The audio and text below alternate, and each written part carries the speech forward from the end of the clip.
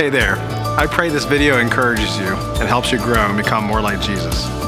Follow along with the notes linked in the description. And don't forget to hit the subscribe button. Enjoy. If you have your Bibles, open up to Acts 27. I will also have it on the screen for us. We are back in the book of Acts. We have 2 chapters left, this one and Acts 28. And I want to talk to you today and preach to you today how to lead through storms. We left off with Paul giving his defense to multiple leaders and being sent to Rome for a hearing before Caesar. And Paul was defending his own innocence, but also preaching the gospel in front of these leaders. And Luke goes into lengthy detail of this journey to Rome, a voyage by boat. And it's not an easy one. There's going to be a storm in our story today. There's going to be a shipwreck as well. But in this story, we see God's sovereignty and God's protection in the middle of this voyage. We see God's faithfulness. We also see that in a storm, believers can be leaders. Amen? That even though things get hard, you can help those around you who are going through storms as well. And I want to encourage you today to consider how you can be a leader to help other people go through things in their lives. And we're going to learn from Paul's testimony, Paul's life here, and God's faithfulness, how this is possible. So Acts 27, and I want to just give you a heads up that there are a lot of interesting places to try to say. Some really hard, difficult words to pronounce. So your grace, throw it up here real quick. Some challenging words, and so I'll do my best. All right, Acts chapter 27, verse 1. When the time came, we set sail for Italy. Paul and several other prisoners were placed in the custody of a Roman officer named Julius, a captain of the imperial regiment. Aristarchus, a Macedonian from Thessalonica, was also with us. We left on a ship whose home port was Adramyttium on the northwest coast of the province of Asia. It was scheduled to make several stops at ports along the coast of the province. You might be wondering who is we. Again, our author is actually Luke, the doctor, who later became a convert because of the disciples' ministry. And so Luke was on this voyage with Paul, and that's why he's able to accurately detail everywhere they went. The next day, verse 3, when we docked at Sidon, Julius was very kind to Paul and let him go ashore to visit with friends so they could provide for his needs. Putting out to sea from there, we encountered strong headwinds that made it difficult to keep the ship on course, so we sailed north of Cyprus between the island and the mainland.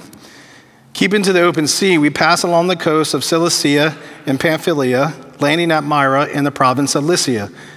See what I mean? That's some challenging words to pronounce. There, the commanding officer found an Egyptian ship from Alexandria that was bound for Italy, and he put us on board. Let me show you real quick a map of where we're at, because could be getting lost a little bit, and a little geography reminder for us. So Paul was leaving Caesarea near Palestine there on the right, where Israel and Jerusalem is. Then he goes up to Sidon, and he goes around Cyprus, and then they stop at Myra here, where they get on a boat that's a grain boat that can hold 270 some people on it. So this is a big ship, and it's not even the biggest in the fleet at this time for Rome.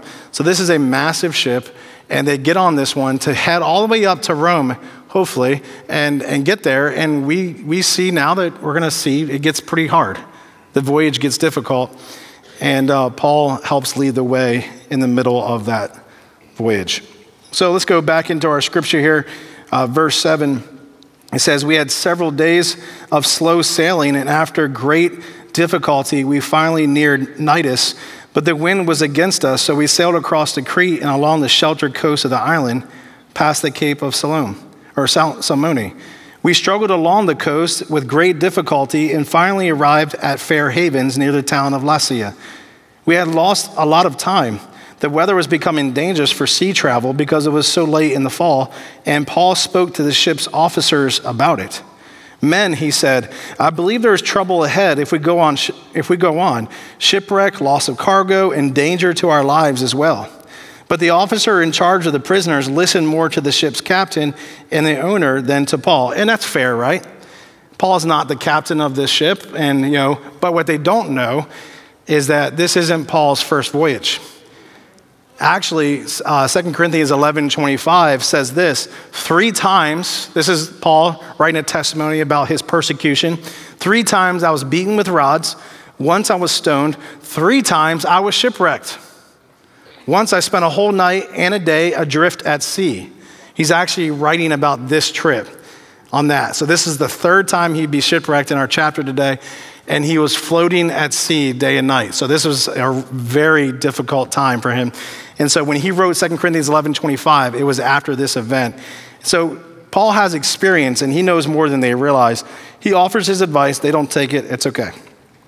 Verse 12, and since Fair Havens was an exposed harbor, a poor place to spend the winter, most of the crew wanted to go on to Phoenix, farther up the coast of Crete, and spend the winter there. Phoenix was a good harbor with only southwest and northwest exposure. Now, obviously, it's about the location so they can get in and out with the ship. But, I'm reading this as a person today, and I'm thinking, when you travel up or you travel around the United States and you want the best rest stop, like you want the one with Cracker Barrel, not the one with the gas station food, but you want a good stop, So obviously this is more about what was best for the ship, but maybe they have better accommodations, so they actually wanted to go further. And because they wanted to go further, they run into some issues. And verse 13 says this, when a light wind began blowing from the south, the sailors thought they could make it.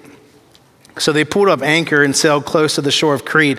But the weather changed abruptly, and a wind of typhoon strength called a northeaster burst across the island and blew us out to sea. The sailors couldn't turn the ship into the wind, so they gave up and let it run before the gale.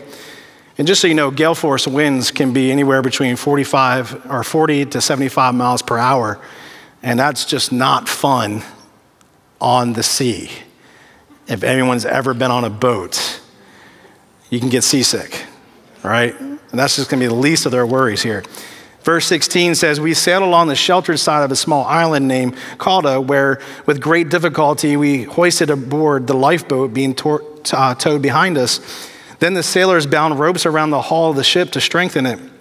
They were afraid of being driven across to the sandbars of Syrtis off the African coast. So they lowered the sea anchor to slow the ship and were driven before the wind. The next day, as gale force winds continued to batter the ship, the crew began throwing the cargo overboard. The following day, they took some of the ship's gear and threw it overboard.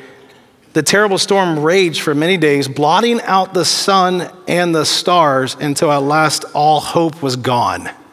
This is bad. No stars, no sun. How do you navigate? It's just not going well. No one had eaten for a long time. Finally, Paul called the crew together and said, men, you should have listened to me in the first place and not left Crete. He had a I told you so moment. Don't you love when you get those? But he rounds that out with grace and says, you would have avoided all this damage and loss, but take courage. None of you will lose your lives. This is a bold statement, but he gets it for a reason. He says this for a reason because he gets something from God. Even though the ship will go down, none of you will lose your lives. For last night, an angel of the God to whom I belong and whom I serve stood beside me. How many need an angel to stand beside you right now? Amen. And he said, don't be afraid, Paul, for you will surely stand trial before Caesar. Oh, shucks. I was hoping I could get out of that, But that was God's plan to bring him there so he could preach the gospel to these leaders. What's more, God in his goodness has granted safety to everyone sailing with you. Now that's powerful. Let's just stop for a moment here, because in a storm that we're seeing here, you think there'd be a loss of life of some sort, but God is so powerful, no one's going to be lost. Everyone's going to be saved, and it would be a testimony of God's greatness. Verse 25 says, so take courage, so be encouraged, for I believe God. It will be just as he said, but we will be shipwrecked on an island. So this is a specific word from the Lord through an angel to Paul, and he uses this to encourage the men. About midnight on the 14th night, say 14th. 14. You all, that's a long time. 14 nights in this storm. That's crazy. 14 nights being driven across the Sea of Adria, or the Adriatic Sea, the sailors sensed land was near. They dropped a weighted line and found that the water was 120 feet deep. But a little later, they measured again and found it was only 90 feet deep. So you can see they're getting closer to land. And at this rate, they were afraid we would soon be driven against the rocks along the shore. So they threw out 4 anchors from the back of the ship and prayed for daylight. Then the sailors tried to abandon the ship. They lowered the lifeboat as though they were going to put out anchors from the front of the ship. But Paul said to the commanding officer and the soldiers, you will all die unless the sailors stay aboard. So the soldiers cut the ropes to the lifeboat and let it drift away. God's promise to protect them was very specific, and it was, you got to stay on the boat. You stay in his will, you're good to go. You go outside of God's will, things are going to happen. That's a lesson, isn't it, in itself, isn't it? Stay in God's will, follow his word, things are going to be okay. It's going to get rough, but things will be okay. Go do your own way, things won't go the way it should. Verse 33 says, just as day was dawning, Paul urged everyone to eat. You have been so worried that you haven't touched food for 2 weeks, he said. Please eat something now for your own good, for not a hair of your heads will perish. Then he took some bread, gave thanks to God before them all, and broke off a piece and ate it. Then everyone was encouraged and began to eat, all 276 of us who were on board. That's a lot of people. And after eating, the crew lightened the ship further by throwing the cargo of wheat overboard. Let me just pause for a moment. Some people have read into this a little too much and said that Paul did communion with these men and maybe women on board. He did not. This was basically a Jewish custom. Before you break bread and eat, you thank God. So you pray and you thank God for your food. That's why we do it today. And so he prayed, he brought food, and he actually, to be honest with you, this was very wise as a person who's leading through a storm. If you know about surviving, you need calories to have strength to do anything. If you have a deficit of calories that's too great, your body can cramp up, you won't be able to have the strength to do things.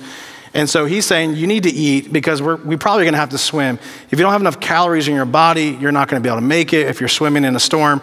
So he's like, we need to eat. But what he does is still spiritual in my opinion, because he gives thanks to God in the middle of a storm. Can we tie that today? Can we thank God even when we're going through a storm? Amen. He's been faithful before. He'll be faithful again. Amen. And so what he was doing here is he was showing them that there's a God who's going to take care of us. Right now, let's eat. Let's take care of ourselves. Let's have some food and we're going to be okay. God's going to take care of us. What he did was he brought God in the middle of a storm to all these people that didn't know God the way he did. Amen? You can do the same thing, my friends. You can do the same thing. All right. Verse 39 says, we're almost done reading the scripture here. When morning dawned, they didn't recognize the coastline, but they saw a bay with a beach and wondered if they could get to shore by running the ship aground. So they cut off the anchors and left them in the sea. Then they lowered the rudders, raised the foresail, and headed towards shore. But they hit a shoal and ran the ship aground too soon. The bow of the ship stuck fast, while the stern was repeatedly smashed by the force of the waves and began to break apart. The soldiers wanted to kill the prisoners and make sure they didn't swim ashore and escape. But the commanding officer wanted to spare Paul, so he didn't let them carry out their plan. Then he ordered all who could swim to jump overboard first and make for land. The others held on to planks and debris from the broken ship, so everyone escaped safely to shore. Wow. Praise God. Let me show you the map one more time to show you where things went bad here and the ship fell apart. We're going to see here that white square where it says Paul's ship lost in a storm. And just to the left is a little island called Malta. So around that time, in the middle of that big open sea, in this area, they actually began to have problems, and they got closer to Malta, and that's where they land. The rest of our journey is next week in our chapter. So they're in this little island on the left, bottom left there, called Malta. And that's where they floated in or swam in. Not that far away. They were obviously closer, but that is the journey. And they all made it alive. Only God can do something like that. Amen? Amen. I want to talk to us just about that we're going to have storms in life, my friends. And we're going to go through them. But as believers and as Christians, we can actually lead through them too. We can be like Paul in this situation. And so I want to give 4 things that I've observed from the scripture and just know in general as well to help us. And the first one is this. Number 1, get to know God while life is good so you know God's presence when life is hard. What am I saying here? I'm saying is when you're in the harbor or when you're on land, make sure you're in the Word of God and you have a relationship with the Lord. Get to know His presence. Get to know Him well. Be close to God, because when things get hard, you're going to know how close He is to you. You're going to know He's close to you. I've been through some seasons in my life where I have felt and I've seen God show up when I needed Him to show up in the middle of a storm. Maybe you've been there too, where you've been praying or reading the Word or you've been in church, and all of a sudden the hairs on the back of your head stand up, and it's not a scary thing, but it's the presence of the Lord with you in that moment. Maybe you've had a song that God used to speak to you, or a scripture that spoke to you and God showed up. And the reason why is because you were already being with the Lord, and so you recognize the Lord was with you when things got rough. And what good leaders do is they are always prepared for any storm. Good leaders actually are not waiting for things to get bad to go through the plans of how to get through it. They already know how to get through storms because they know God. Amen? Psalm 89:9 says this, and this is about God, and if we know God, we'll know that He's with us. Psalm 89:9 says, you rule over the surging sea. When its waves mount up, you still them. Or what about Psalm 107:23? I love this scripture. It actually has to do with a literal storm, but I also can say that God can do this emotionally and spiritually for you as well. Verse 23 says, some went off to sea in ships, plying the trade routes of the world. They too observed the Lord's power in action, His impressive works on the deepest seas. He spoke and the winds rose, stirring up the waves. Their ships were tossed to the heavens and plunged again to the depths. The sailors cringed in terror. They reeled and staggered like drunkards and were at their wits' end.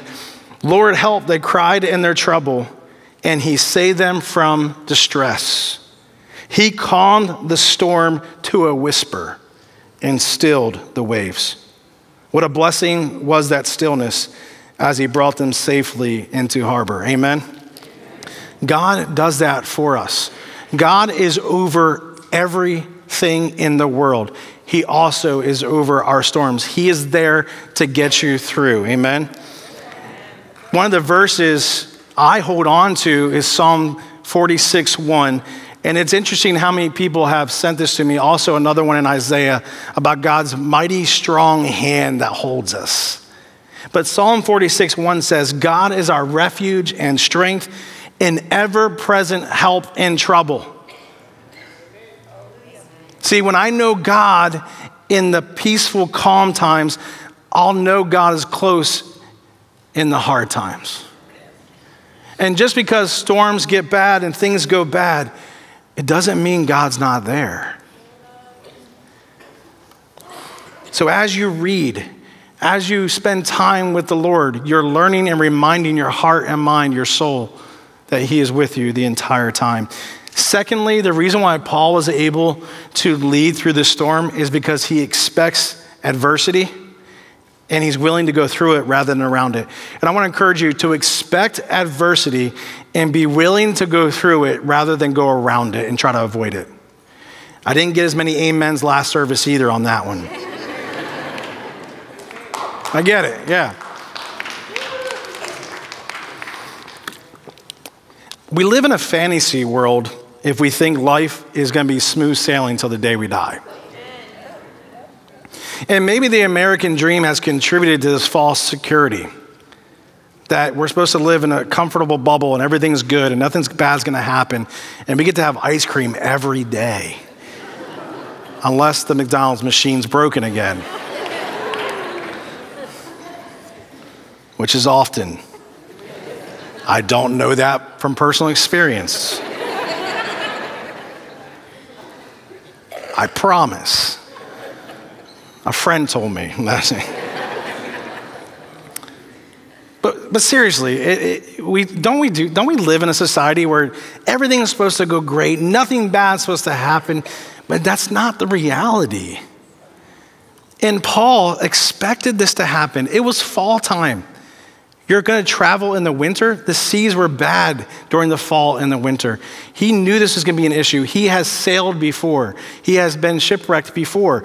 He was trying to tell them he could literally expect adversity. But you know what? We shouldn't be surprised when adversity comes. But you know why I'm comforted? Because God's never surprised when adversity comes. He knows all things and he sees it before it happens. But Jesus told us this. He told his disciples before he went to the cross, he was talking to them about how he's going to send his Holy Spirit to be their comforter and counselor and stand by, their guide.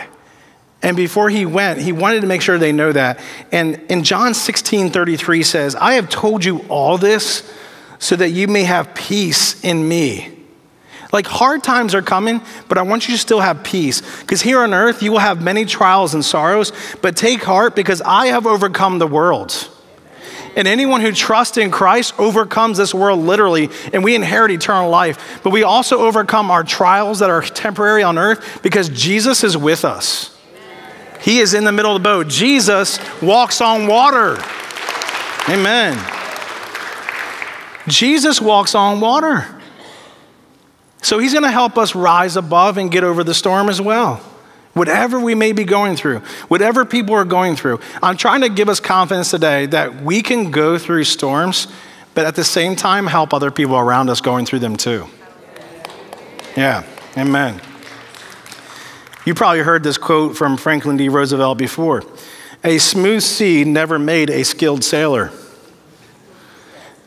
I want a Paul on my boat or my ship. He knows some things. And it's true, isn't it?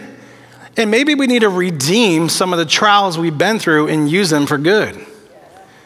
Actually, we should do that. When we go through hard times, what if we turned our perspective and said, I'm going to turn this into an opportunity to grow in my faith in God and grow in my character and how I handle it. Because the reality is, a lot of times when we go through difficult seasons, it actually reveals our faith and where it is. And so, sometimes when we go through a hard time, it seems like our faith has been shipwrecked. And you know what? I'm not condemning. I'm trying to, judge you for that or anything like that. You know what? You're still learning. But I just want to encourage you this. Your faith is not in man. Your faith is in God. Things might be hard, but you don't have to just wreck. Yeah. Look, he even says to them, we're gonna crash. This boat, it's gonna be a shipwreck, but we're gonna be okay. We're gonna be all right. You know what's interesting is I learned this again this past week. It was a great reminder. Do you know what the middle of the Bible says? If you actually were to break down the Bible and cut it in half and go right in the middle, 594 chapters, I think, or 596 are before Psalm 118, and the same amount is on the other side of Psalm 118. And the middle verse of the entire Bible says this: it is better to take refuge in the Lord than to trust in people. Wow. Praise God. That's the middle of, now I have a study Bible, so it doesn't look like it. But if you were to total up all the chapters in the Bible, the middle verse of the Bible, in the middle of God's word for all of us, it says, trust the Lord. That's why we need to be in our word. And by the way, we can expect adversity and get through it because we can trust the Lord. Amen. Amen. All right. Thirdly, and going along with this, hold on to God's word and keep your integrity. So yes, I was saying, read the word. Now I'm saying, hold on to the word. Because things will get hard. And maybe you're going through something that's challenging. In Romans 8:35, it's on the screen, but Paul says this in Romans 8:35 and 37. So if you're going through something, this is something you hold on to. Can anything ever separate us from Christ's love? Paul asks. No. Does it mean he no longer loves us if we have trouble or calamity, or are persecuted or hungry or destitute or in danger or threatened with death? Does that mean God doesn't love us if we're going through those things? No. Despite all these things, overwhelming victory is ours through Christ who loved us. Amen. Praise the Lord. You see, when you keep God's word in your heart and mind and you hold on to God's word, you're able to keep your integrity when things get tough. And where we go for help and hope in adversity is key. My friends, fellow brothers and sisters in Christ, we need to go to God when things get hard. And I just want to put this out there today. Be careful. Be careful of all the other voices. You know, some people are living in storms and they're trying to make you live in the storm with them. That's not your storm. And by the way, as we help people, as we get into their storm, so to say, to help them get through it, don't let it get into you. You go help, but you don't let it affect you to the point that now you're in a storm. And so sometimes you gotta pull back a little bit and get with the Lord and go, I'm letting this affect me. Now I'm having a sad day all the time, or I'm depressed, or I'm struggling, or I'm questioning God. You need to be careful. Amen? Be careful with that, all right? And just so you know, I'm gonna share some more points on that in a moment to help us. But where we go matters. And there's a lot of voices in our world telling you how to think and how to feel. No, you get to deny that because God tells you how to think and how to feel. God's word does that. So Paul's looking at his circumstances and he's not joining the crowd and going, we're doomed. He's not holding on to the stern going, ah! Yeah, that felt awkward doing that, but it's true. I mean, he's not panicking. He's not going crazy. No, instead he's like, hey, you guys need to eat. Hey, we're going to break some bread and pray. Hey, we probably shouldn't go that way. I mean, he's leading the way. How cool is that? He's praying. He's giving thanks to God in the middle of it. You know why? Maybe he read Isaiah 26:3 that says, you keep him in perfect peace whose mind is stayed on you because he trusts in you. If we keep our mind in on God, he gives us peace. And the reason why is because God will not be shaken. The boat will rock, but God is the anchor. God is the captain. He's at the helm of our lives. We're going to be okay. And I say keep your integrity and really your wits about you. And I wanted to do like an Irish accent with that, but I don't want to butcher it. But it just seems like it needs to have like an Irish accent. Keep your wits about you, you know? Like, is that Scottish or is that Irish? I don't know. Like, for real, that was pretty good, right? That was pretty good. Yes. Creative arts ministry, here I come. But think about it, like sometimes when one bad thing happens, the sky is falling, right? And as leaders, we're gonna go through things even as leaders, but we need to keep our wits about us. We need to not panic. We need to not go crazy. We need to breathe, remember whose we are. See, Paul most likely remembered and was reminded by that angel that God has him. He's going to get in safely to the harbor, and not just him, but everyone else. But you know what else Paul does? He doesn't crumble, and he gives practical advice. You know what he says? He says, eat. And I'm going to be super practical here for a moment. When you're going through a difficult time, you should eat. It actually helps you. It gives fuel to your body. It helps you calm down sometimes. Sleep. We should sleep. Yes, you're like, but I can't sleep. I know, but you should. And I get it. When like the storm is in your head, it's hard to sleep, right? Am I right? But what you do is you cast all your cares upon the Lord, right? And then you try to sleep, all right? And maybe don't have caffeine at 10 o'clock at night. It might help. No sugar, things like that, you know? Like, you got to be wise with yourself. You know what else helps get rid of stress and worry and fear? Exercising.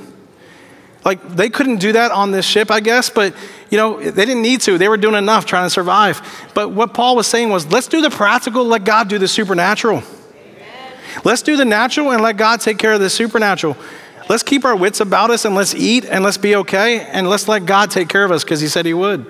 But we got to go on in life. We can't fall apart and crumble and not take care of our kids, take care of our family and all those things. And if you're going to be a leader, you're definitely going to be able to lead your family and even help other people around you. Amen. Now listen, there's grace for those times where we're the ones in the storm. I get it. That's been me. And I thank God for the church body. I thank God for my parents. I thank God for my wife, my kids, my family members, my friends who have been there for me. There are times where you have to acknowledge I'm the one in the storm and I need some help. You should do that. You should do that. And leaders can also go through storms too. And one of the best things we can do is admit that we're going through one and drop your pride and ask for help. Ask for prayer. And I'm preaching from my own experience and how I've not handled myself that way, and I should have. And lastly, the obvious, and I've been saying it throughout this message, look for ways to help others get through their storms. You know what I noticed is that when you look outside of yourselves, your storm is smaller. Your cloud shrinks a little bit more. That darkness gets a little brighter. Because you're helping other people, it distracts you from your own struggle. And so there are gonna be times when we're going through it, but you know what? There are other people going through it, ready for this, without Jesus. Actually, that's America. Our nation needs Jesus. And when you see people falling apart, you know, at work or in their neighborhood or their marriages, their families, things like that, they're going through that without Jesus most of the time. And so we can show them how to go through our struggles and show them Christ in the middle of that. And they're going to go, how do you even have strength? I heard about what happened to your family, yada, yada, yada. And you can tell them, because God has me. He's getting me safely to the harbor. He's in the middle of this storm with me. Amen? Amen. So leaders look out for others and not just themselves. And the other reason why too is because we know that God is at the helm. We can trust God with our lives as we help other people in theirs. Amen. Let me give you a couple of verses to consider. 2 Corinthians 1:4. He comforts us in all our troubles. This is what God does. God comforts us in all of our troubles so that we can comfort others. When they are troubled, we would be able to give them the same comfort God has given us. There are people in this church and in this room right now who have endured cancer. Your strength, it's incredible. God's faithfulness is incredible through that whole story. Your testimony can help those around you. Amen. Some of you have been through some dark seasons and tumultuous storms, and God can use you to help others go through it. And I just want to say thank you as a pastor I'm only one person. I'm not Jesus. I'm not omnipresent. I can't be everywhere at all times. Neither is our staff. when you're there for people, helping them get through storms, it means a lot to us. I just want to say, keep going.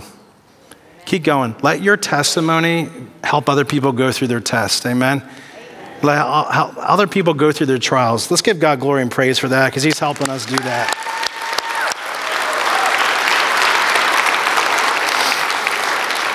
Now, last verse here, Paul says this, and he kind of gets a little bold here, and he says, Galatians 6:2-3, he says, share each other's burdens or carry each other's burdens, and in this way, obey the law of Christ. Or as I read to Mike, you fulfill the law of Christ. What is the law of Christ? It's love. Love God, love others, love your neighbor as yourself. But then he goes on to say this, if you think you are too important to help someone, you are only fooling yourself. You are not that important. Oh, whoa, Paul. Okay. And like, I know that's not our heart. You know, I'm sure you want to help people, but I guess apparently there were some people at this time where they thought they were too good to help other people, and let's not be like that.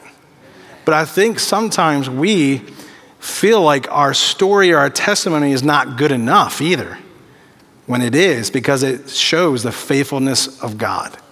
Amen. So don't be afraid to let God use you. So in closing, why don't we stand together as I wrap this up? If you can stand with us.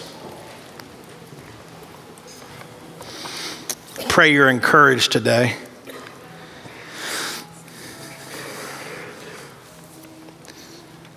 You know what Paul was?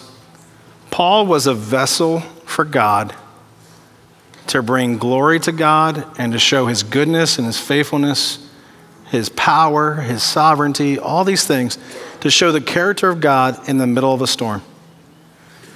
And, you know, I just want to encourage you to think outwardly with your story of your storm. I believe that God is wanting to show his glory to those around us as we go through ours and have our own story. God isn't using you like using you.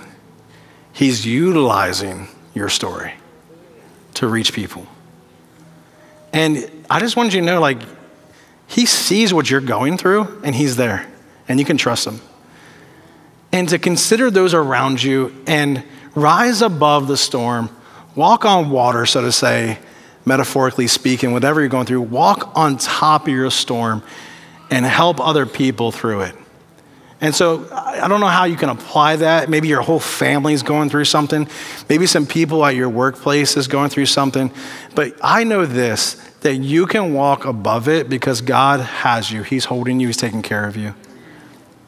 And look for ways to shine and to bring peace in the middle of a storm, because that's what God did with Paul. Do you know that everyone made it safe to harbor?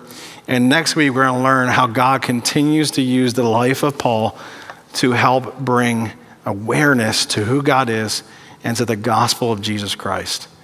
People don't have Jesus and they're going through storms. We do.